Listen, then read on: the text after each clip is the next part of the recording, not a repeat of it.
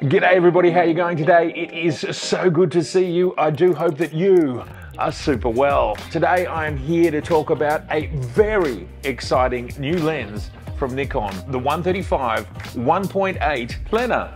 And this is more than S-class.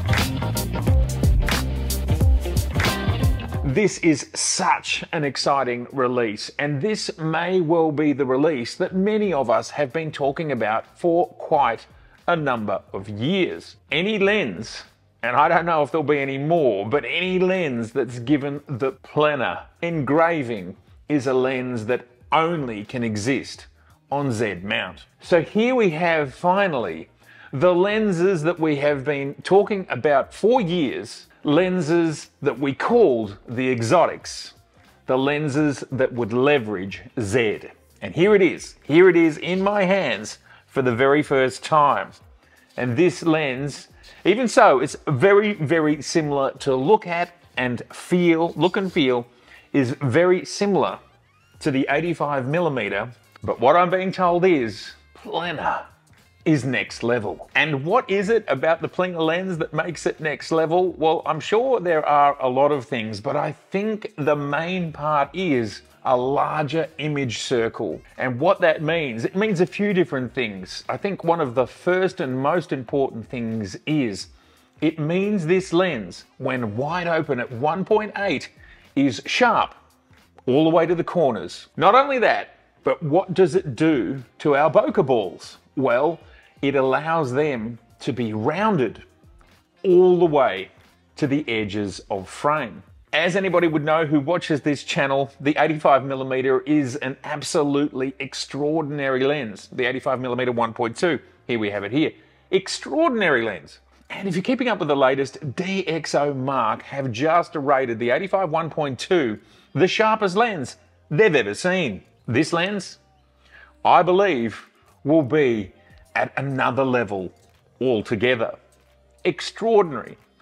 And I was just thinking before recording this video, you might be thinking about getting, say, a ZF or some other brand of camera. And we talk about all the different specs that make up our cameras, that make up our choices. But perhaps the most significant spec of a ZF or a Z camera is the mount itself, because this mount allows you to get this lens. As it's been described to me, we have the Nikon S-class lenses, which we would all agree are extraordinary.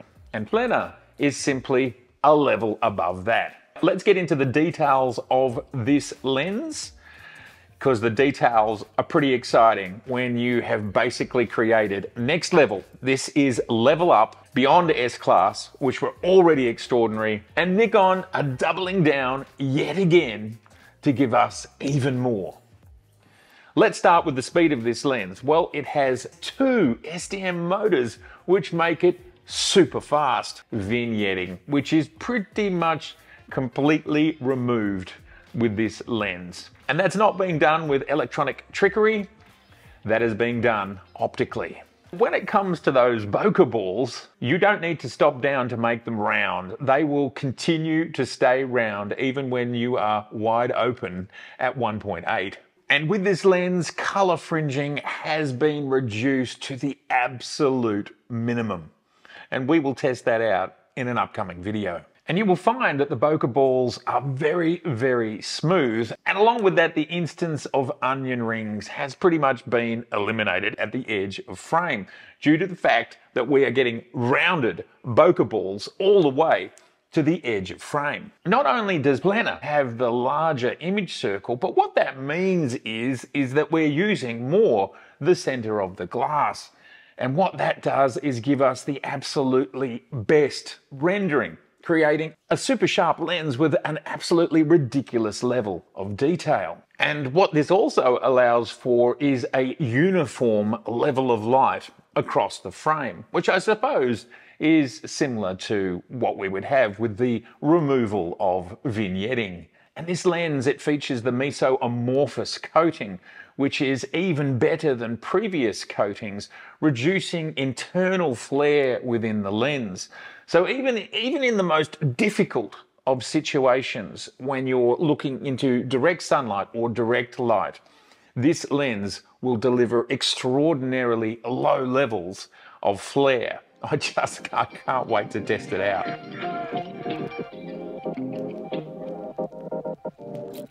And even under the harshest lighting conditions, we still get clear, sharp images, which is of course something that I have seen with the 85mm 1.2. But again, I think the 135 1.8 is next level. We wouldn't normally think of a 135mm lens as an action lens, but this lens is fully capable of sports, action, and wildlife photography due to those two STM focus motors. And along with the lenses being super fast at focusing, they are also very, very quiet. If you are photographing birds or wildlife, they will not be distracted by lens noise. Okay, let's take a little bit of a look at this lens close up and get a real sense of it. What I'm going to do is take off the lens hood, and we can see here that there's an absolutely beautiful design. Plena is engraved on the front of the lens. It's not just painted on. Let's take a look at that front element. Absolutely extraordinary. Wow, wow.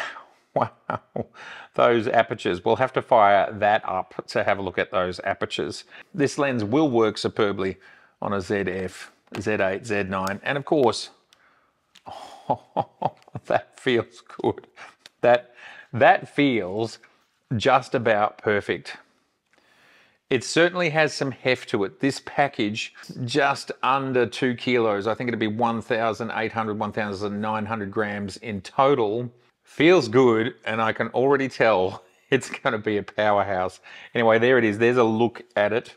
Let's have a look at this aperture opening up on camera.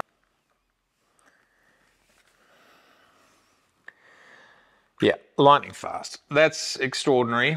Let's have a look at in video mode, how the stabilization feels in video. And as we would expect, very, very smooth. Wow.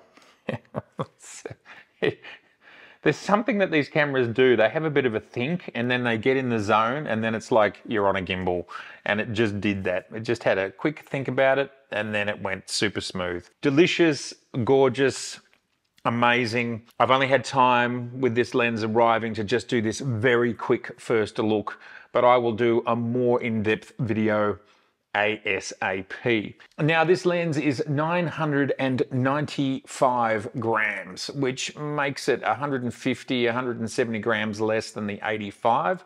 So that is a significant weight saving. It is 139.5 millimeters long, so it is very similar in size, and we'll line up a few different lenses here at the end so you can see what it looks like, but very similar in size and length to the 85 1.2.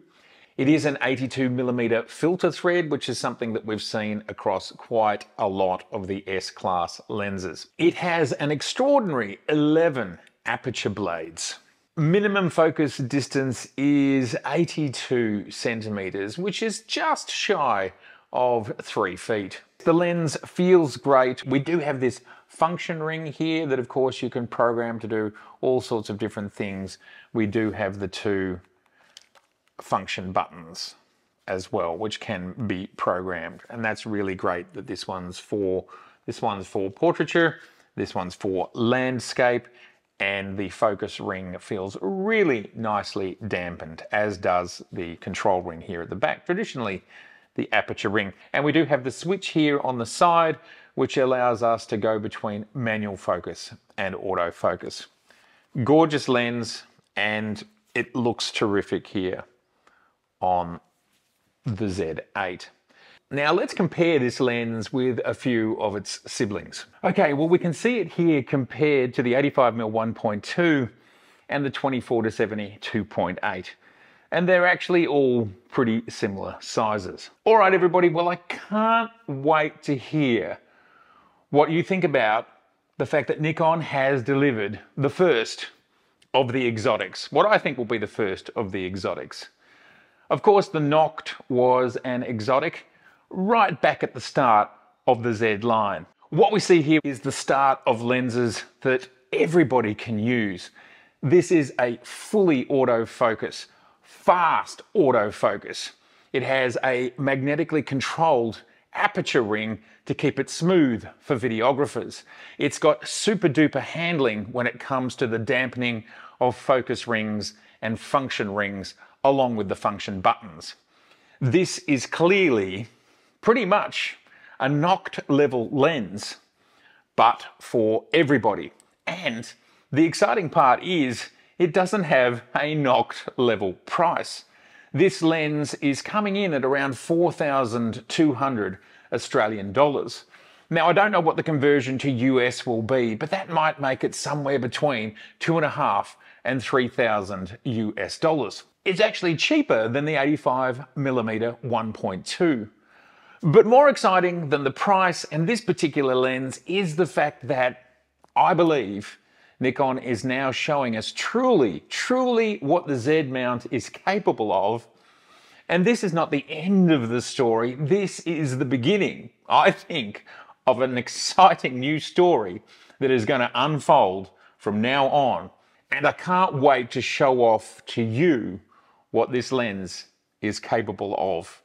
I really look forward to your thoughts in the comments below about this exciting new exotic from Nikon.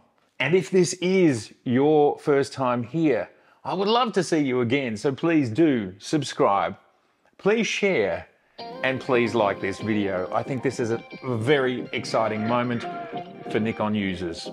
All right, bye for now.